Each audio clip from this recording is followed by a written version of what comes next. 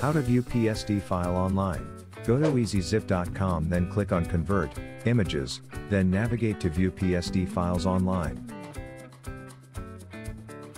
Click on Select PSD Files to view. Select the images you wish to open inside browser. Click on View Images to convert images for viewing. It will list the PNG images once ready for viewing. Click on Preview to show the image in a new browser window. Click on Save the image to your computer as a high-quality PNG file. It's that easy. I hope that helps. Please click the logo and subscribe. It would mean a lot to us.